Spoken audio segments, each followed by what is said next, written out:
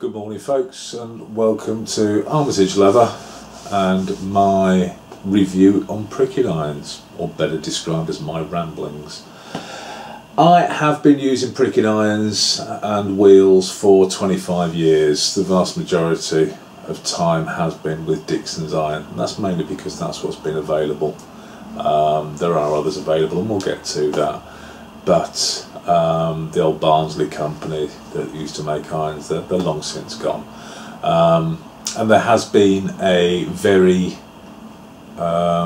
stark decline in the tools available for the leather industry. Recently, however, companies have started adding pricking irons to their lines, or stitching irons, because they're slightly different, and I'll qualify that now actually.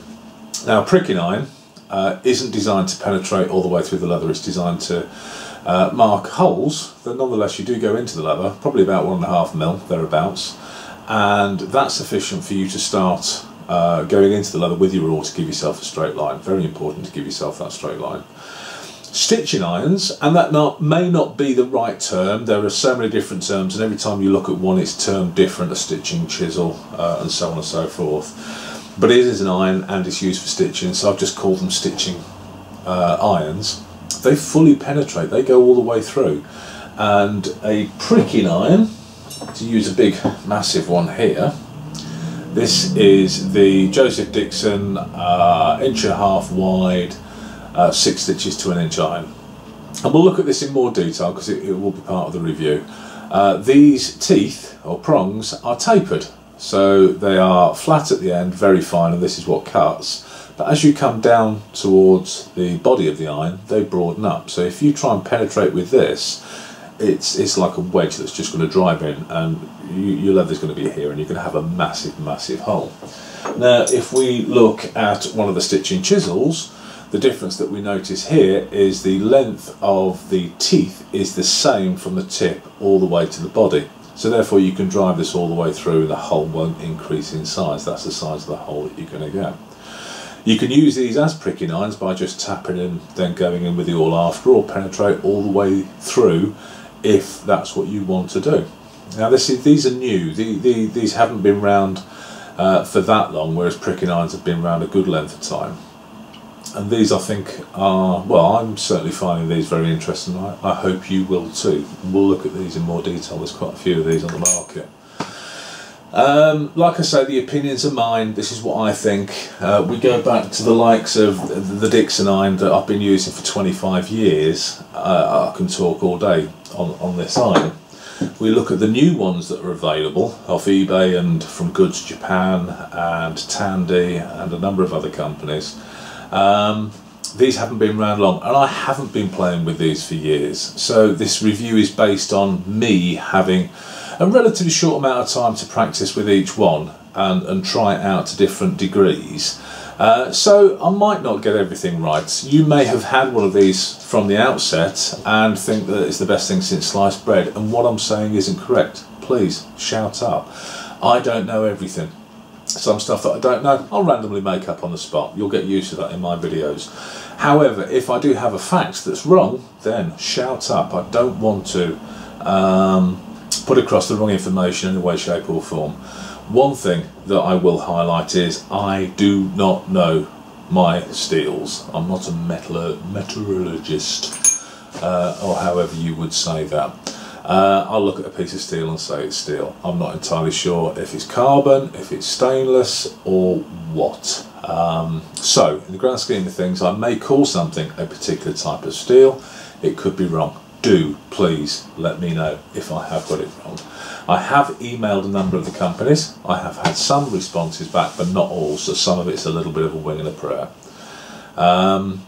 We'll take it from there. We'll start off with the Tandy iron and we'll see how we get on. But enjoy.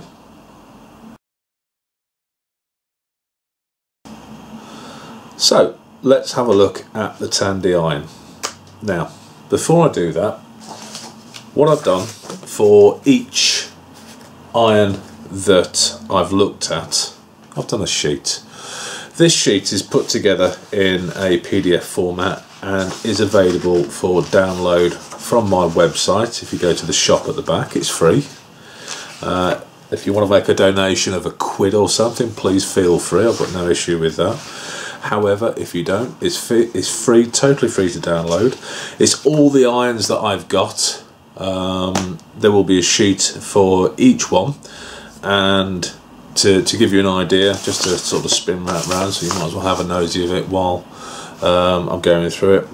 We've got the Tandy make, we've got the model, we've got the other options available, where to get it from, we've got the overall size, and the important aspect is the size of the teeth and the depth that they can go, because that's going to ultimately dictate the type of stitch you can get.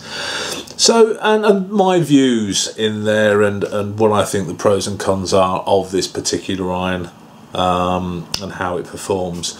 So it's a case of having a look, and that's what we're going to do on the video, and then having a read once you've downloaded the PDF document, and then you can make an informed decision about which one is best for you. But like I say, I may not, and I'm not saying this is the case, I may not find one particular iron particularly good, but you, however, may say, well, that's the bee's knees and that's the one for me. You need to find your own path, very important. Tandy gets I read an awful lot of information about Tandy, about the quality of their tools, and it's mixed, it really is. I'm not defending and I'm not promoting Tandy in any way, shape or form. I just think that everybody needs a fair crack of the whip. Tandy, to me, create tools that are cheap, that make leather available to the masses, and that cannot be a bad thing at all.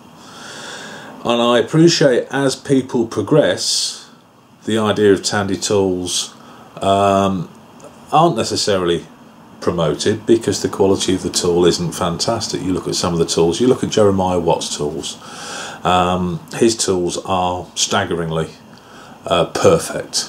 They're exquisitely made, they do the job particularly well, but they carry a price tag, so let's call that £55. You look at, let's say for instance, an overstitch wheel. I'm digressing, I do appreciate that, but there's a point to it. You look at the overstitch wheel for Tandy and you're looking at £10. But you could buy 5 Tandy tools for 1 Jeremiah Watt tool. Now, if you're taking the craft seriously, spend the money on your tools. Buy the best tool that you possibly can. If you're just starting out, it's no good tying your entire budget up on 1 tool. You can buy 5 tools and then you can find out. You can upgrade after. And Tandy seem to have hit that market where they will have a go at the hobbyist or the people that want to try out. And they need to be promoted for that, because the leather industry is suffering and they're helping keeping the low level, affordable approach to leather work available. It's still there. You can go into Tandy, you can come out after spending £100 and have enough tools and materials to actually make something. And if you then decide to take it up more seriously, you can then increase your toolbox from there. So give them a fair crack of the whip. They're not making tools for your seasoned professionals, I appreciate, but there is a place for them. Now this is the Tandy pricking iron. Now the one that I have here is the 8805510. Now to qualify that, I need to go back to my crib sheets. This will give me a stitch length of 2.5mm. Okay, so 2.5mm will give me roughly 9 stitches per inch or thereabouts. And there's quite a bit of information on the width, the length in the sheet that you can read at your leisure. I'm not going to tie the video up, but what I am going to do is concentrate on the teeth. Now, coming back to the crib sheet, because it is quite important, and I have used a vernier to measure all of these. The interesting aspect about this is the teeth are almost 10mm long. That's 9.75, so they will penetrate quite a long way, but there are issues in relation to going into 10mm of leather. It becomes very difficult to deal with it if it gets stuck. The width of the teeth are 2.6, and that's quite big. That's almost 3 mil, so that's going to leave quite a chunky hole. And the thickness is 1.2 mil. Now that is quite impressive. And that's very, very thin, which will give you a very, very thin line of stitching. So let's have a look at what this tool does on a piece of leather. So we've got a piece of leather here, and we'll run a nice line across the top.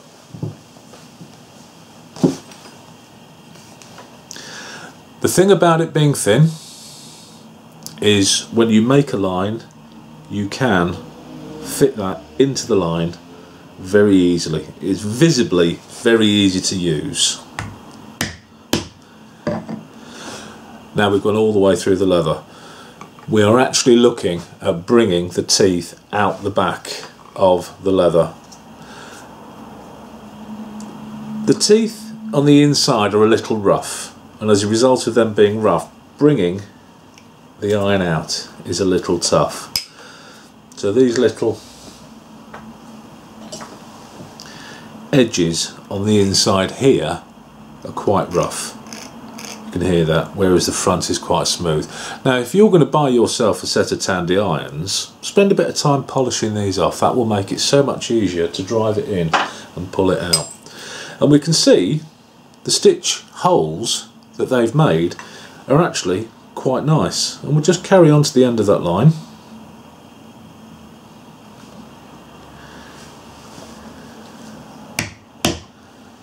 Again, doesn't take much, nice and sharp, nice and even.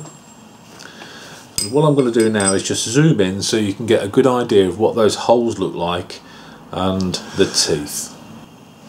Now you can see a little closer that the inside of this tooth is quite rough, and that's what's going to make it stick.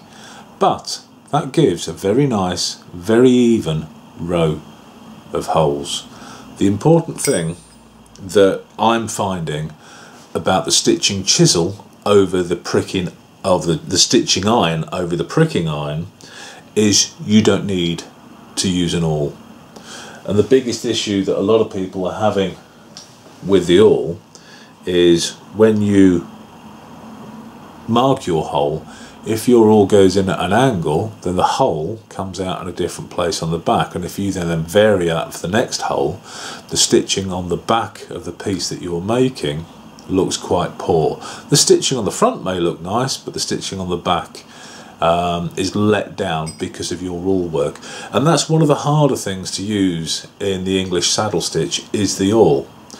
So the stitching iron over the pricking iron has taken the necessity for the awl away, because we've made a very straight, very neat row of holes on the front. In addition, we have a very straight and very neat row of holes on the back. And the interesting point is, and this is a John James number 2 needle. I wouldn't necessarily recommend a number 2 for this size. I'd go for a number 4, but it goes straight through, no awl at all. Because this is given us thereabouts, and it is thereabouts, 9 stitches to an inch, I'm going to stitch this with 0.6 tiger thread. I think that'll suit this row of stitching quite well, and we'll have a look at how this particular iron stitches. Okay, I'm set up with a pair of John James number 4 needles, and I have a length of bonded polyester tiger thread 0.6 mil. This is black, this one. I'm using the Tandy number 10, and that is giving me 9 stitches, or 9.3 stitches to the inch, thereabouts. So what I'm going to do is stitch, and you can see that the number 4 needles go through the hole with virtually no effort at all. Even when I put the second needle in the back and I've filled the hole with 1 thread, there's no sticking at all, and there's no awl work. I'm not using an awl at all, because I've fully opened up those holes to allow the stitching. So what this is doing is removing any error. Over the years, people have used all sorts: forks, drills, nails, any number of things to stitch or mark stitch holes to get an even, consistent stitch. And you can see how quick this is going. This isn't taking long at all. I'm using a single piece of 3mm untreated veg tan to stitch. The holes are staying open. I think if you were in an environment that was slightly damp and the moisture was being absorbed into the leather, the holes may close up. You could probably still use an awl to open up the holes, but because there's already a hole there, the hole that you're opening up is going to remain straight front to back. There's no margin for error, or the other way around that, I suppose, is there's a massive margin for error, because there's no mistake to make. So we'll just turn that round, and that is a reasonable row of stitching. Now it looks, to be fair, quite flat there, and we'll look at the back, and that looks quite flat also. And this is one of the minor bones of contention that I have with this particular iron, is whilst they've made it exceptionally thin, and going back, the thickness of the tooth is 1.2mm, which is very, very thin. However, I think because they've made the tooth so thin and almost 3mm wide, we're ending up with almost a slot. When you start to put pressure on the thread, it flattens out. But what I'm going to do now is just tap it down and seat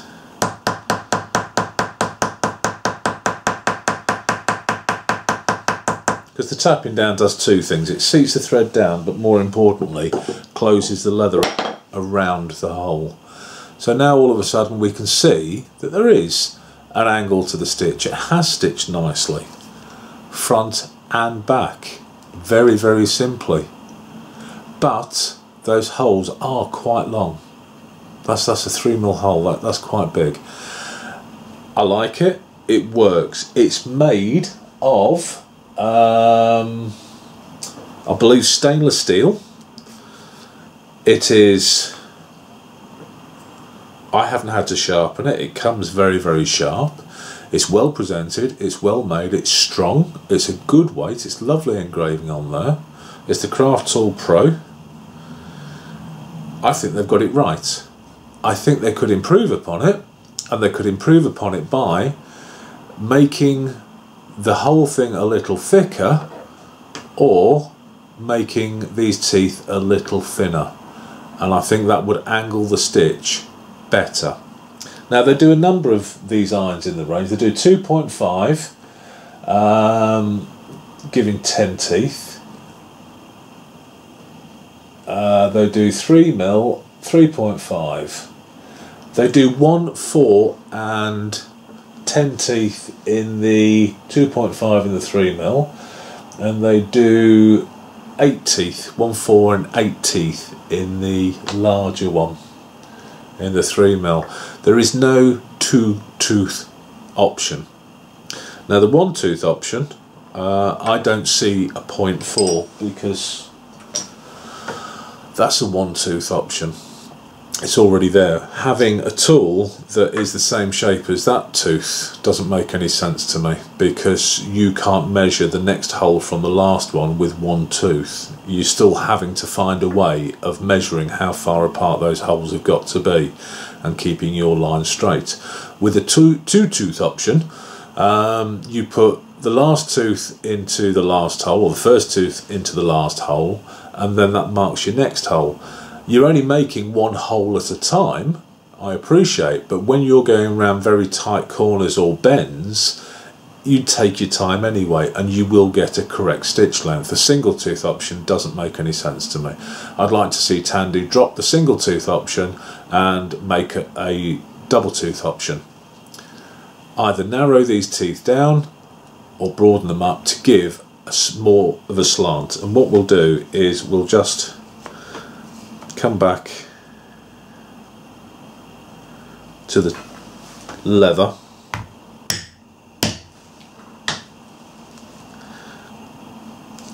as an example. If they stick it in and pull. Now these holes look quite angled, but they're actually quite shallow, and as you start to put the pressure on, this area to this area, it's only 1.2 mil apart, actually flattens down, and that's what happens to the stitch. It does angle, there is an angle there, it's very, very subtle, but it could do with being a little bit more. That is all. But if that's the one that you buy, you will not be unhappy with it. And bearing in mind that if you use a different thread or a different leather, the stitch will change again. What I didn't do was put a knot, one of my passing the thread over the needle into it, which would assist the angle a little greater. And we'll have a look at that. In fact, now I've made mention of it, I think it possibly important to have a look. Just a little short run, and on this occasion, when I return it through, I'm going to put that turning.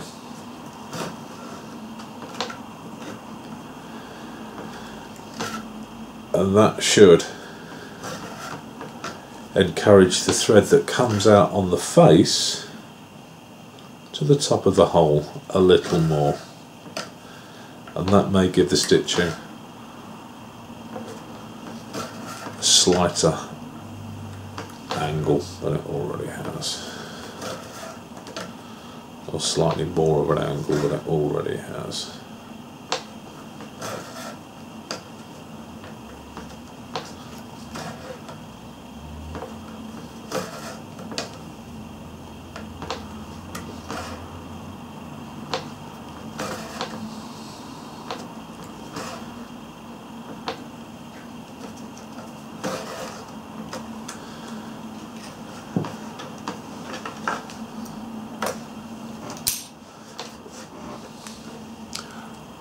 And it has. So that little turn, it'd be nice if it wasn't absolutely necessary. Let's just tap it down.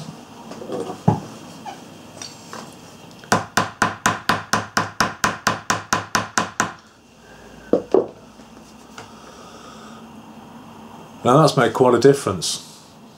That's lifted the angle, and that's made a very nice stitch. I'm pleased with that, and you would be too. 0.6mm thread, number 4 needles, 2.5mm Tandy stitching chisel, and that looks good. You could not argue with that stitching, and not at all in sight. That is achievable by somebody starting out from the outset, and you're looking at between £28 and £37 for that. And when you look at the cost of the Dixon Osborne, you're looking at 55 plus. Blanchard, you're looking at 150 plus for an iron of this sort of size. Really, that's not bad value for money. I think that Tandy have added something that's attainable for a lot of people, in addition to that actually does quite a nice job. If I made a project with that, and came up with that level of stitching all the way around the project, I wouldn't be unhappy. Let's have a 2-prong option. Let's drop the 1-prong, don't need it. The 4-prong, ideal for little short bits, ends of straps, all sorts of detail, always useful. However, let's have a 2-prong. Even if you had a 2-prong and a 10-prong, that's all you need. You could do everything with that.